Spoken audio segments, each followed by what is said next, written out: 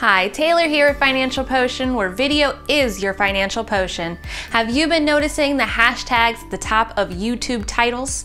Hashtags are becoming more and more mainstream by the minute, it appears, and it's obvious social media sites are embracing them as a way to catalog content.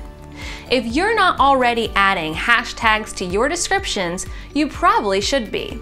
We always advise using commonly used hashtags, for example, hashtag video production or hashtag video marketing, and then unique hashtags like hashtag financial potion, so you can start creating your own online catalog. YouTube will display the first 3 hashtags in your description. So do you search with hashtags or use hashtags often? Share below, and please subscribe to our YouTube channel if you haven't already, and click on the bell to get notified when a new video is uploaded. Also, if you're looking for more one-to-one training, please visit our Patreon page. Till next week, stay engaging.